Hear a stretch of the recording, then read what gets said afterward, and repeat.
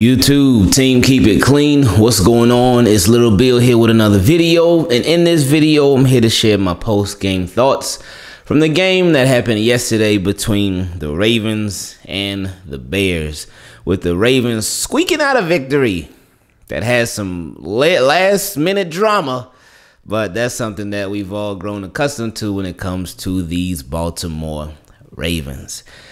Team, keep it clean. Just another quick reminder, the streams are back on starting next week. We back, because I know we missed the stream for the Dolphins game, couldn't stream the game yesterday. We back next week for Sunday Night Football. So anyway, I love y'all and I appreciate y'all being patient, and I appreciate y'all understanding too that things happen. But anyway, in this game, the Ravens, they went into the game with the depleted, like extra depleted. Like, we know this team has already been depleted. We know that. But yesterday, of course, Lamar Jackson and his sickness, that was that. Hollywood with an apparent thigh injury. I don't know if it's thigh or maybe his hamstring. We'll see. But Hollywood was out too. So it was like, oh, then Jimmy Smith, he was out. And I was like, what? Then Anthony Averett, he was out. And I was like, what? Like, I already knew, like, oh yeah, this I didn't even feel like it would be a trap game yesterday. Like, if the Ravens would have lost yesterday, I wouldn't have even been like really surprised, and I wouldn't even have been too mad. I mean, I obviously wouldn't want them to lose, but given the situation with all those people being out, it's like, whoa, like, yikes. And a lot of them I didn't expect to be out, but they were. But the Ravens, they still managed to win. Tyler Huntley, his first NFL start. Not his first NFL experience, but his first NFL start. And he got a win. He was 26 for 36, 219 yards, and an interception. No touchdowns, but the interception. But with Tyler Huntley, one thing that I talked about in the preview was that there was no loyalty with him. There's no loyalty. So he was spreading the ball around. I love how he was taking some check downs. I love how they got it to Devontae Freeman in the flats, because there's this play that the Ravens run where Devontae Freeman, and maybe it's just coincidence, maybe Lamar doesn't feel like he's open or whatnot, but there's a play that the Ravens run a lot where Devontae Freeman will come in motion, and he'll come in motion, come across Lamar, and then Lamar will snap it, and Devontae Freeman will run. Sort of, I guess it's kind of like a wheel route, I guess. But Devontae Freeman will run, and then Lamar will fake it to him, but then he'll usually go somewhere else. So sometimes he won't even fake it to him. But Lamar usually never takes that. But yesterday, Tyler Huntley, he took it. A couple times, I believe. A couple times. So that was nice to see. And now I did see some of his passes. They were sailing a little bit. They were sailing a bit. But again, it's his first start, and he just found out like a little bit before the game, like a couple hours before the game, like, oh, you up. He said Lamar sent him that text. When you know, you know. When you ain't feeling it, you know. You try and you hope, you're like, oh, but no, go ahead and take over. I know you got us. So I was proud of Tyler Huntley, man. I loved the post-game interview. Absolutely loved it. Loved it. And you could just hear that, you heard that South Florida in him, but you also heard that humility, and that's big. You could tell he appreciated the moment, he enjoyed the moment, and he made the most of the moment too. I told you I only got to see like some little clips here and there of the game. I didn't get to rewatch the full game in its entirety, but I did. I saw the very beginning live and the very end live, and for the rest, I got to see little, like I said, stuff here and there. But at the very end, on that last drive, it's 3rd and 2. No, yeah, it's 3rd and 2. And then Tyler Huntley throws a pass to Duvernay, incomplete. But they're like, oh, wait, holding. Back it up 10 yards. And I was actually glad for that. I was glad that they, because even though it backed them up 10 yards, it gave them 2 opportunities instead of just 1 to get the first down. Because if the penalty would have been declined, then it would have been 4th and 2. You are closer to a first down, but there's also more pressure, because if you don't get it, that's it. But so it backed them up 3rd and 12. So Tyler Huntley had been sacked a lot. He'd been sacked like 5-6 times. So I said, oh man, well, I mean, you might as well have had him in the number 8 jersey because the same thing happens to Lamar. That offensive line just can't block for him.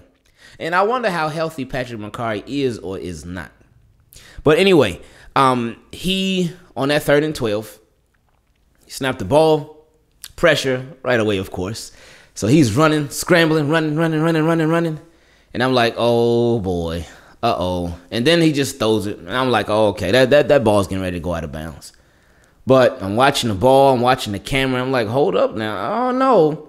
And then Sammy Watkins, he catches the ball, but not only catches the ball, like my boy Cam Neal pointed out, he caught the ball and he braced for the hit. So he secured the ball. He didn't try to do no little one hit. No, he caught the ball and secured it and braced for the hit. So he made the catch and then got whacked. And that was a great play by Tyler Huntley, a clutch play by Tyler Huntley, and a clutch play from Sammy Watkins. So I would say that he's officially back. Now he's, like last week in the Miami Dolphins, he wasn't back then. But now he's officially back. And that was a beautiful thing to see. It gave me, it just reminded me of the Lions game. Obviously different situation, kind of, but it reminded me of the Lions game. The big 4th and 19 play where Lamar hit Sammy Watkins for. So Sammy showing, hey, I'm clutch, yo. I got you in the clutch. Just hit me. Let me know. So shout out to Sammy. And then a couple plays later, was it the very next play? It might have been the next play. I did not like the play call, but it worked. It worked when they called the draw to Devontae Freeman. I didn't like the play, but it worked. So hey, I always tell y'all that regardless if a play works or not, I'll let you know if I don't like it. But I'm glad that they did that yesterday. I'm glad that it worked out because that ended up being a game-winning touchdown. After the Ravens looked like they had given up the game-winning touchdown a couple of the drive before. And it was 4th and 11. And you live by, die by. Live by, die by. We're going to talk about Wink in a lot more detail in another video later on this week. But Wink, live by, die by. Chris Westry in this game, he struggled. He struggled. But even with Chris Westry struggling, this is why it's so important that coaches are willing to adjust. You don't have Marcus Peters. You don't have Jimmy Smith. You don't have Anthony Averett. This is literally the most action that Chris Westry has ever gotten in the NFL, well, as a Raven. This is the most action he's ever got. And he did make some nice plays in. Especially toward the end when I think it was Mooney caught that one-hand ball on the sideline and Chris Westry said, hold up, no. Pow! Incomplete. All right, let's go. But when you, if he's struggling, which he had been, because I've seen a lot of people talking about the 4th and 11 play. Some people are like, hey, well, that's on Chris Westry. What are you doing going for that double move in that situation? Why would you bite on that if it's 4th and 11? They have to get 11 yards. What are you doing biting on a double move?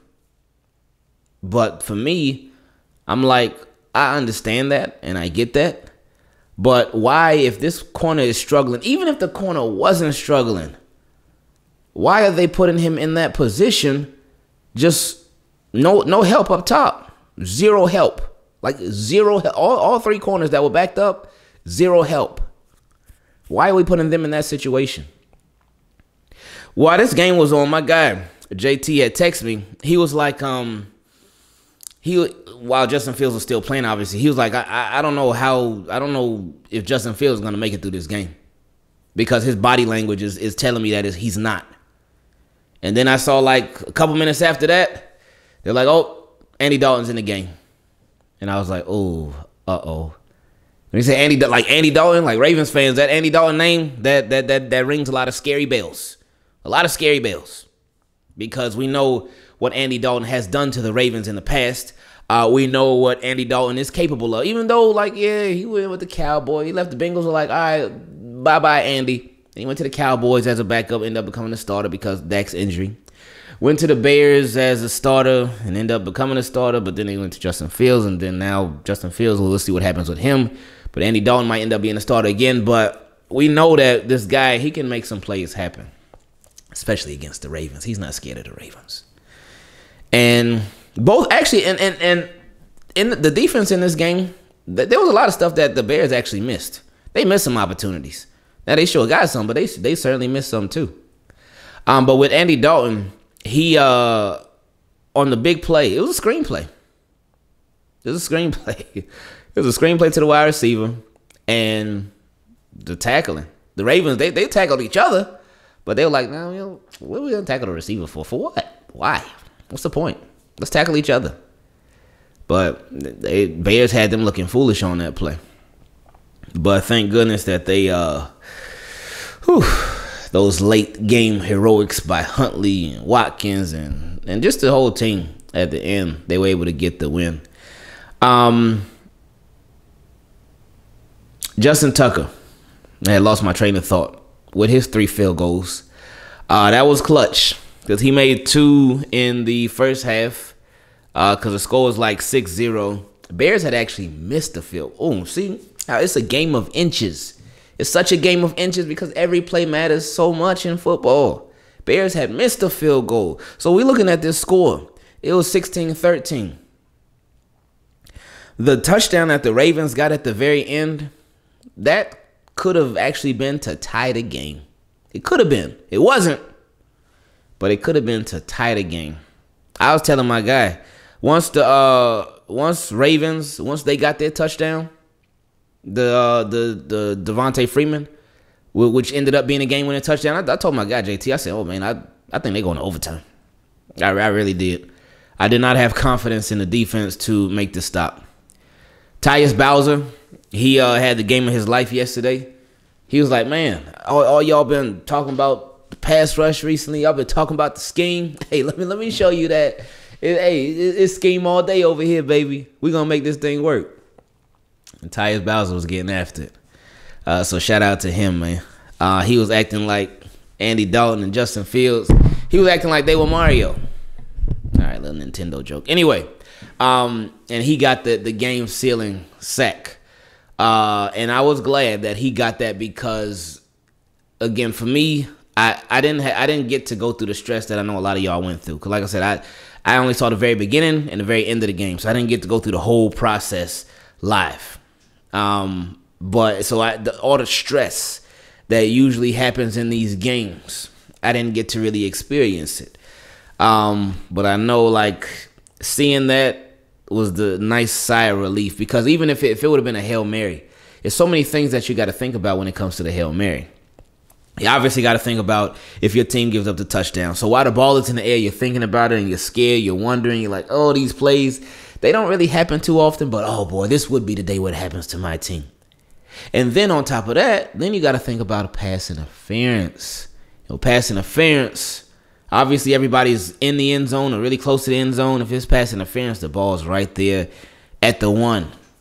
So you got to think about that, like, oh man, I hope nobody pushes. And then you think about the tip drill, like, oh, hopefully nobody tips the ball up and then one of their receivers catches it, like what happened with Andy Dalton and AJ Green back in 2000. Was it 14? Was it the Steve Smith senior year? I remember when James Ahedebo tipped it up and then AJ Green said, oh, okay, cool. So it's so many things that you think about with that. But it's just nice that it didn't happen.